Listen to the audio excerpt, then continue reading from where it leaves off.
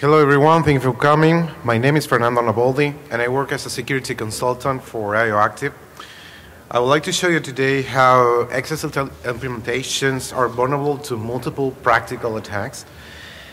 And for that matter, the very first question that I would like to be addressed if I would be sitting over there is, why are we talking about XSLT?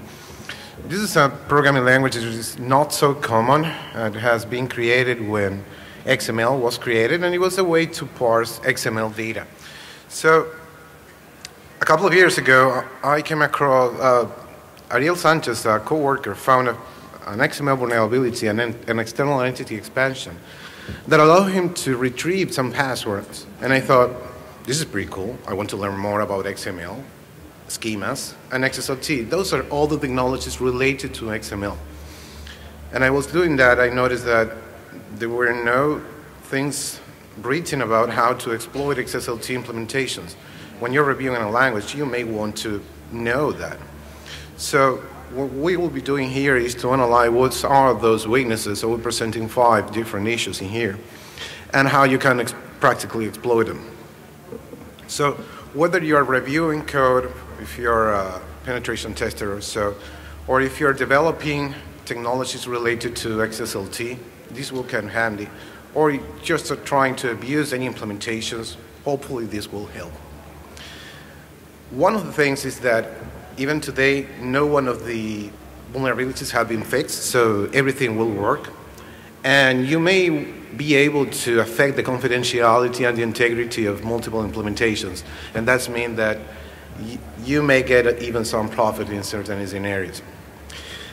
So the good thing is that you're not exploiting flaws in a way that a malicious virus or malware would do it in here.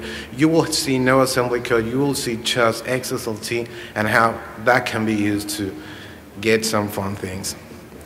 So we will briefly talk today about how you can identify your target, how numbers will let you affect the integrity, how random numbers may be predictable sometimes. I will show you how to bypass the same origin policy in a web browser using XSLT, and finally some information disclosure through errors. So basically the idea here is to tell you what XSLT does briefly and how XSLT can be attacked. And finally, if you don't know. How's it going? Hello. I was actually expecting this. I know. That's why I'm here. So, use a mic. So this is your first time at DEF CON, huh? This is my first time at DEF CON, yes. How's it going? A little bit anxious. You seem a little nervous. Yeah. You want me to rub your shoulders? I will feel a little bit uncomfortable. That's okay. We have a medicine for that. It comes in that bottle, right? Yes, it does. I gave him the right one, right? Yeah. Okay. Oh, no. He's the other one. I was like, dude, wait, why am I getting the water? I don't want the water. Moron. Welcome to DEF CON. Thank you very much. Yes.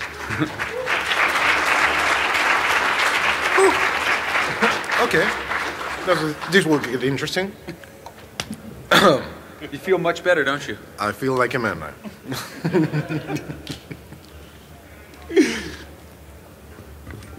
All right. Thank you very much. You want to talk directly into the mic.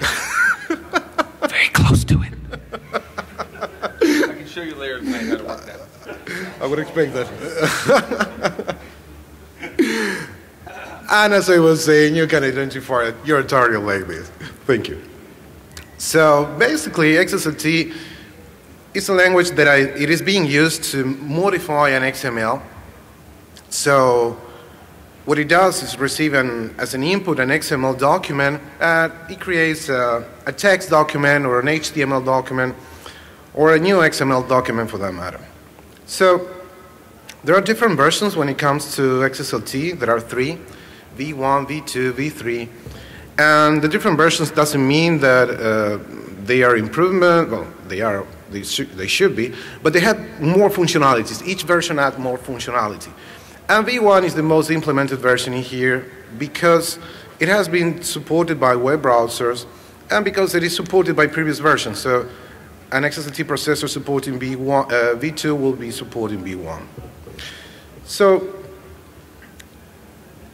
I tested two types of software, server-side processors and client-side processors. Server-side processors means those are standalone things that you can run in command line, or they could be libraries that are hooked up to different languages, Python, Perl, Java, whatever. And when it comes to client-side processors, basically I believe you have two types. You will have web browsers or eventually XML or XSLT editors. And I believe that is a very narrow set of people that are using those. So the standalone processors and libraries are mostly three. These are the most important ones, developed by Nomi, Apache, and Saxonica.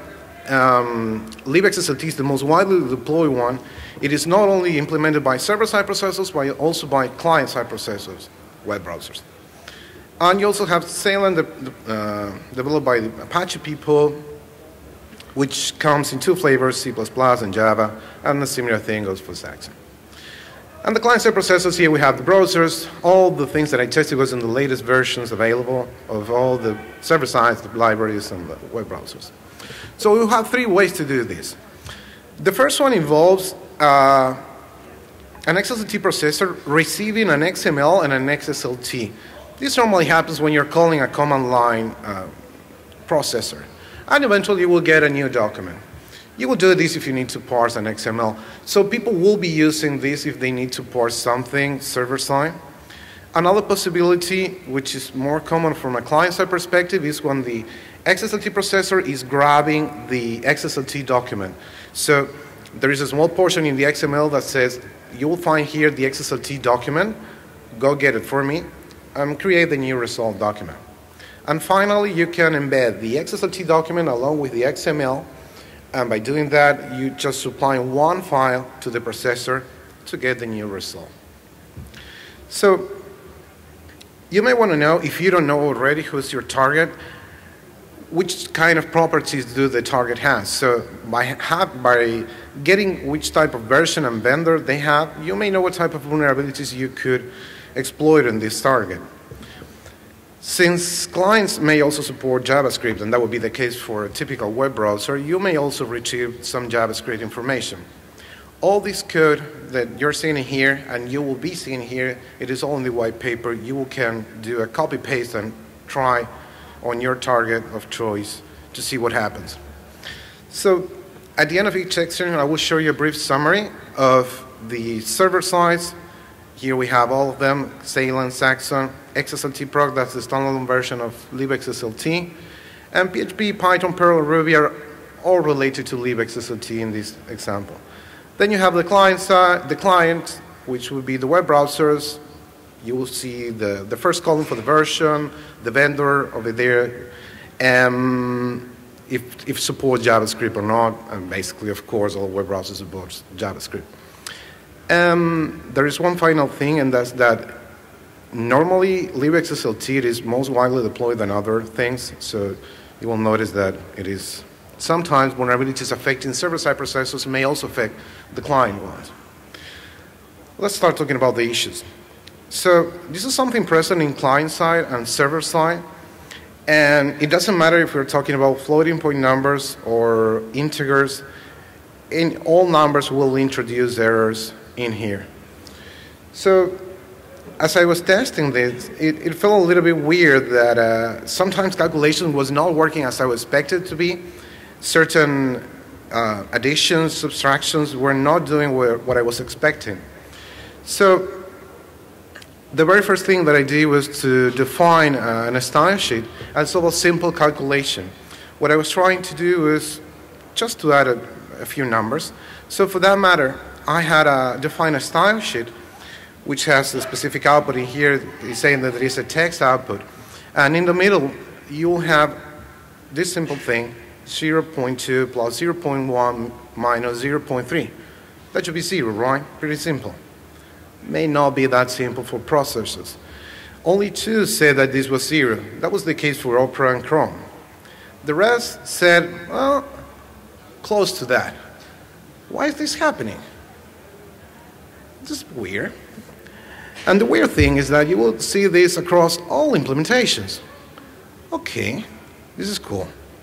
But it would be better if we would do something with this. I mean, these are just numbers that were not properly rounded by the programming language. So this is the thing that is present in all programming languages. I realize that you will have these in JavaScript, Perl, Python, C, whatever. This is a common thing. Floating point numbers will have certain decimals that are over there hanging around that you may take. So I created a simple JavaScript application simulating a bank. This is not a real bank. I wouldn't try this on my real bank. Hopefully my real bank will limit the amount of transactions. I wouldn't allow very small decimal to be transferred from one account to the other. So the very first thing that I tried was to see, I created this application. I deposited $1 million on the first account, and the second account has a 0 balance at the moment. This is where I will deposit my profit. So I noticed that if I remove a very small number from the $1 million account, it will not get subtracted, but it will be added to the secondary account because it has a lower number than $1 million. It has a 0. And that decimal means more for a 0 than it gets for the million. So this program will try to do, the first portion of the program will try to see how big of a number can retrieve. It is a small number. And then it would do millions of transactions to move it to the secondary account. So you will see in here that we'll be using V8, and that's the Chrome JavaScript processor on the standalone version. And we will try to see what's the best profit to get in here. How much money can I steal from $1 million that would not be noticed? And I will start moving that money, wire that money from the account number 0 to account number 1. And hopefully that will give me a daily profit of around $1,300.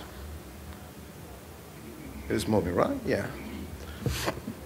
So this was good, but it would be better if it would be higher, the number. So let's talk about integers.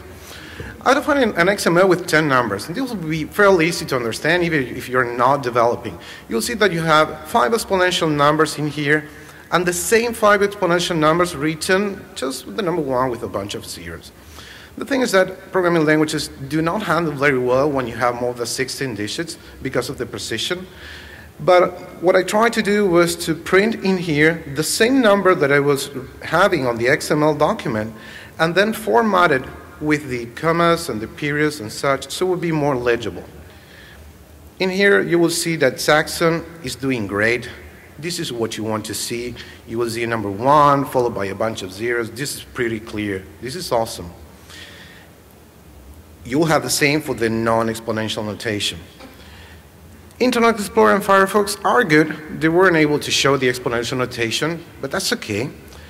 The problem comes when you're introducing errors, because there's nothing worse than believing that you have the right number when in fact you do not. In fact, I was noting today that how they're finishing is different depending whether you're using exponential notation or not. So we will try to use this number in a couple of minutes. Salem for Java, almost there. And for C, they just don't care about what's going on over there. So anything can happen here. So first I thought, okay, this is something related to an error in the standard, so I went to read this standard 7.5.4, but the problem is not over there. All implementations have problems, so it is what you do with floating point numbers and integer what matters. You should be saying, okay, a number should be between these values and not allowing a value to be so big if you are not able to handle it. Either way, this shouldn't be working like this. So I reported all the issues, including this one and the floating point numbers, and to the vendors. And the first thing that I heard was that I should be reading Wikipedia to understand how floating point numbers work. That was interesting, but probably you wouldn't find the answer over there. Then I heard also that I should be reading the XSLT v2 specification, but this was affecting purely v1. that was nice as well, but clearly was not solving the problem that was in here. And the very same person also said that this is something that you will see in JavaScript as well. I mean, that's fine. I know that you can find this in JavaScript, but I wouldn't like to have this on my programming language, on any programming language, because these errors are everywhere. So we stole some decimals before. Now we're trying to do a similar thing, but with integers. The thing is that if you put a number 1 followed by 17 zeros, and you subtract the number 1, programming language will not notice that the 1 is missing. So perhaps I created in here a fake cryptocurrency, which I've named fake coin, that the value is very small, very, very small. So I bought a number 1 followed by 17 zeros of these coins. So I have a lot of coins with a total net value of $1,100,000. And I will try to transfer 1 coin at a time to a secondary account, which will be my profit account. And hopefully, by the end of the day, I will have a better profit than moving decimals.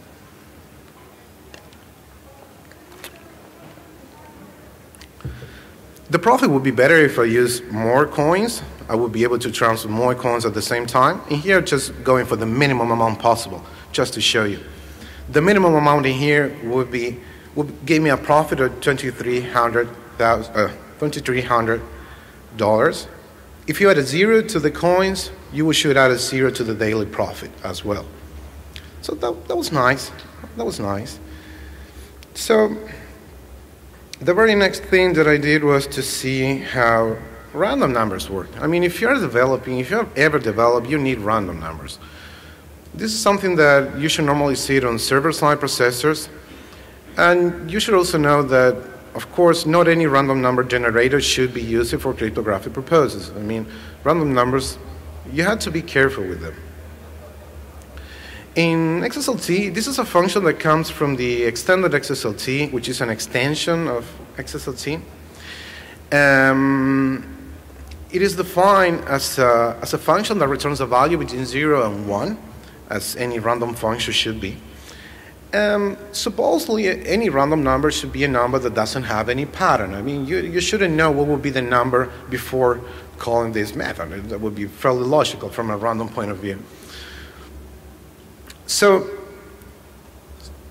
we normally have 2 types of random functions you have ever developed. You may know that you have functions that are less secure, like random in Python, and you have more cryptographically secure mechanisms like system random in Python. You may want to use that if you're moving cryptographic things.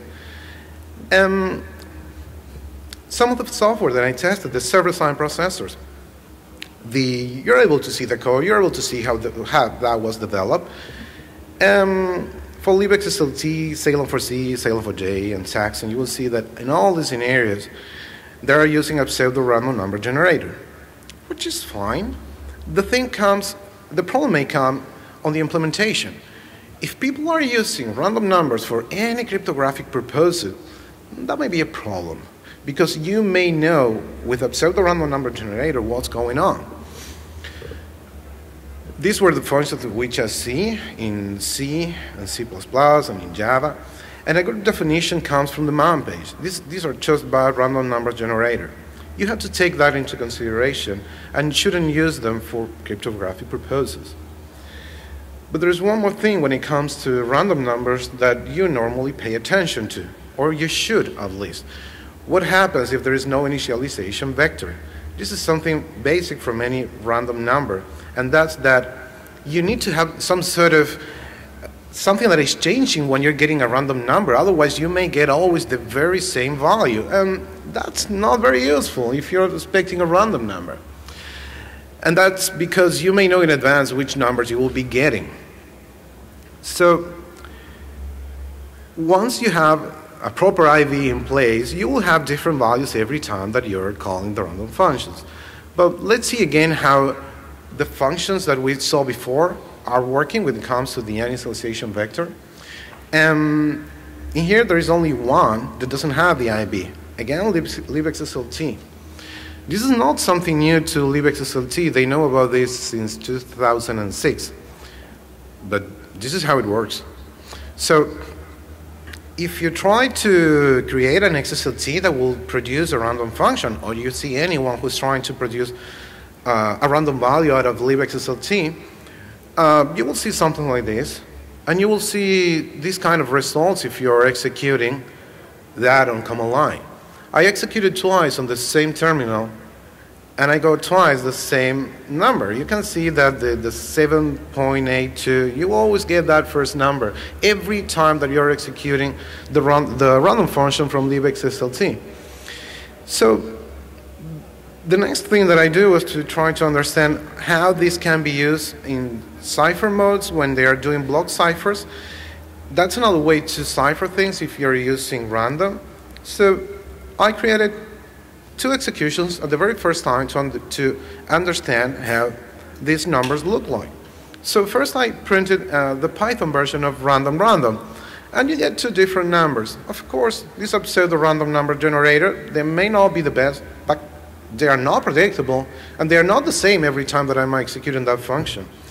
But libXSLT, we can recognize again the very same number that we saw on the previous slide, the 7.82 thing. That's the very same number. If you're calling Python again with the print random function, we will see that we have again 2 different numbers. So far, 4 for Python and 1 for libXSLT. If we're calling libXSLT again, you will notice that in the second position, we will always have this new value, the 0.13, and it will be repeated every second time that you're calling this. So without having an external seed value such as time, you may know in advance which will be the sequence of numbers that will be generated by libXSLT, which is pretty cool because you may know in advance what is being encrypted if they are using this to encrypt something, which will be fairly ridiculous. So again, you may predict values when using random numbers.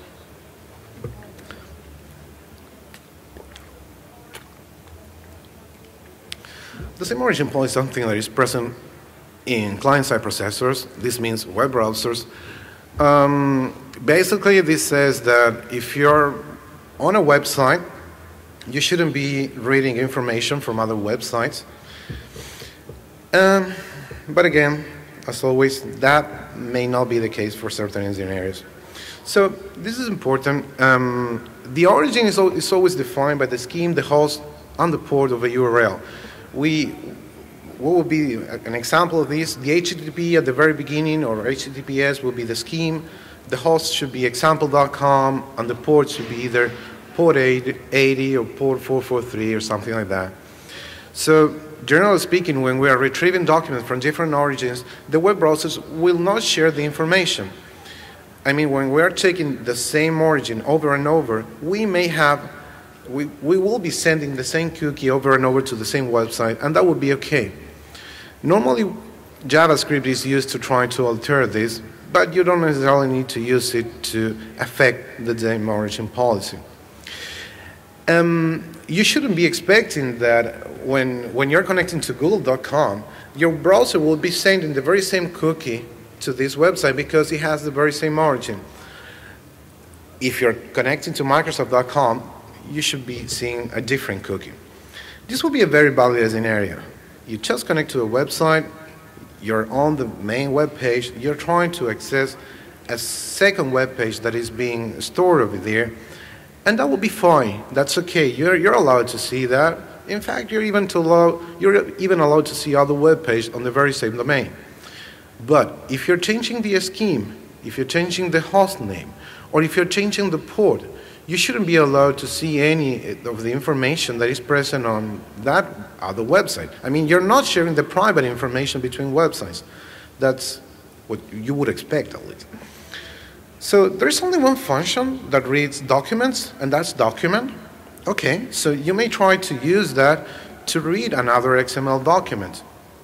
In fact, since we're speaking about websites, we could also see in here XHTML, which is a fairly common way to represent a web page by certain web servers. Once we retrieve the XHTML documents, we can see what's inside using either of these 2 functions, copyof and valueof, which will show either an XML representation or a string representation. So The very first thing that you want to do if you want to abuse this, you need to find a server that uses XHTML. Okay, Bing.com uses XHTML. I'm logging in here. What can you do with this? So on the upper right corner, you will see that my name, it is in a red box, and that is also reflected in the code. And since it is XHTML, this is some sort of XML, and my name is within an element named ID_n. So you may be able to target your web browser to retrieve that value. So let's see how using the document, how using any other functions, we can retrieve that information. In here, we can see that the document function is accessing the URL, www.bing.com.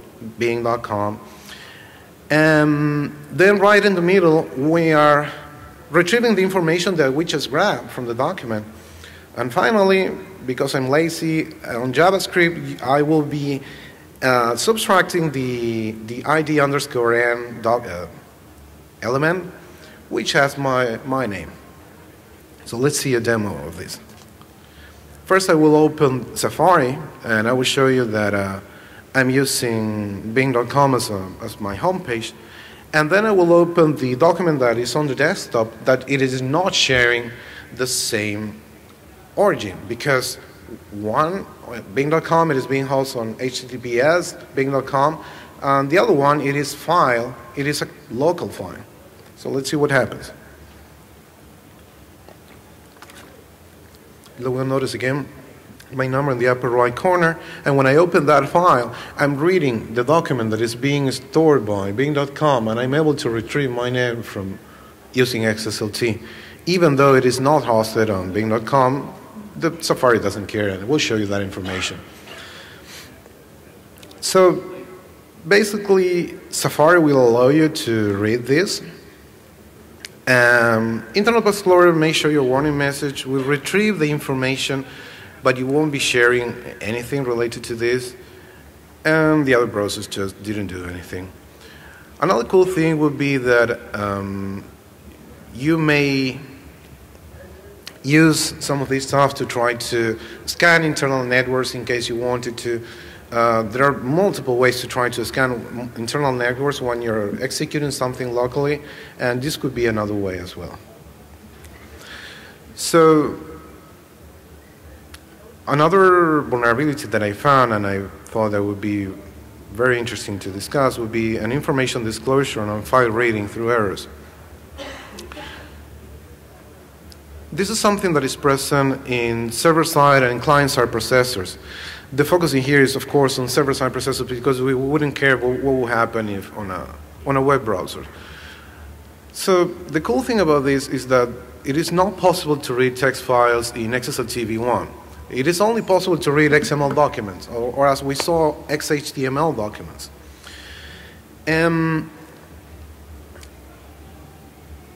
Since it is not possible to read plain text files, it doesn't matter what function you are trying to use in here, because all functions wouldn't be capable of doing this. So let's see what happens even though when the W3C consortium says it is not possible. So we saw before that there was one function to read XML documents, and that's the document function. This document will allow access to other XML documents other than the main document. Okay, we have that. We can try to use that. There are also other functions used for accessing XSLT documents, and that would be the functions include and import. These functions do just retrieve a style sheet, and I will try to use it combined with other style sheets. We don't care about what the manual says about this, because either way, we are not trying to read a style sheet in here. So I created a text file that contains 3 lines, very simple. If you see the contents of my text file, you will see a line 1, a line 2, and a line 3. Pretty simple. And if you read the documentations, you will see that when you're reading a file, this comes from the XML documentation. If you're reading a file, there are a couple of possibilities. The first one is that you may show that the XSLT processor is found an error, and that's what some of the processors do. They say this is not allowed in Prolog. Okay, that's okay. The other possibility would be to return an empty XML document. That's what Ruby does. Ruby will show you that there's nothing to see in here, and this is something that is also expected as well. But again, this doesn't solve the problem that we want to read something that was on the test file. libxslt comes again to help us with this. So when using document, XSLT proc, PHP, and Perl will show you the first line of our test file. Remember the line 1 of the test file? That's not too much, but it's cool. Perhaps we can do something with that. We can also try to use other functions to try to access these files later. But having this unexpected behavior in place may allow us to do something with it. So you may know in advance where I'm going with this, which type of files may have an interesting first line that would be valuable for us. There are certain specific files that store the most valuable information of a computer on the very first line. So what if we will be able to read, for example, a password file, where we could find those passwords? The most common answer for any Linux system would be an etc. password. The next one, if you, God forbid, they are running this as root, could be the etc. shadow. The possibilities are in your imagination in here. Depending what you're trying to read, you may be able to retrieve certain information that may be valuable for you or for someone else. You also have the Apache password, and you also may have databases passwords. There are a number of possibilities down there. The thing is that this is what you will be seeing when using, for example, one of the processors when trying to read the etc. password. You will see an error and also something else, the password, which is cool. I mean, you can also now use XSLT to retrieve this information. Another example using PHP could be to try to use PHP to read the HTTP password of an Apache. And again, since this is something that you store in the very first line, you may see a bunch of errors and right in the middle what you're planning to see. The password for John, in this case.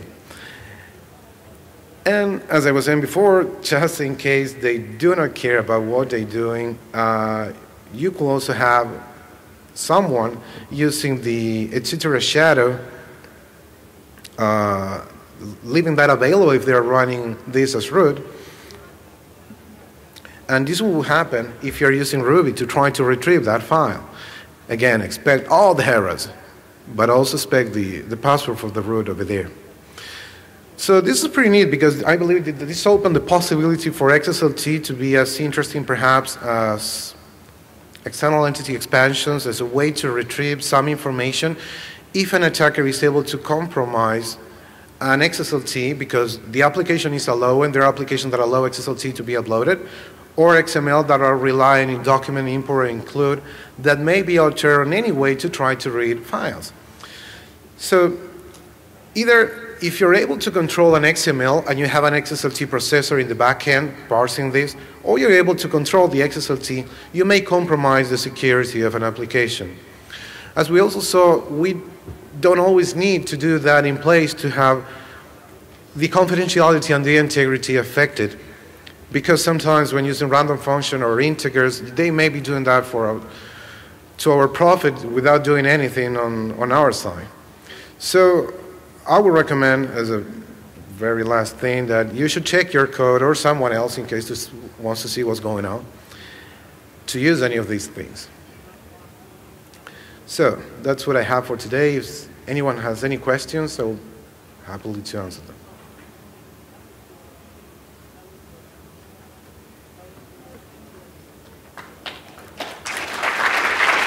Thank you very much, and thank you for all these people who helped me with the presentation.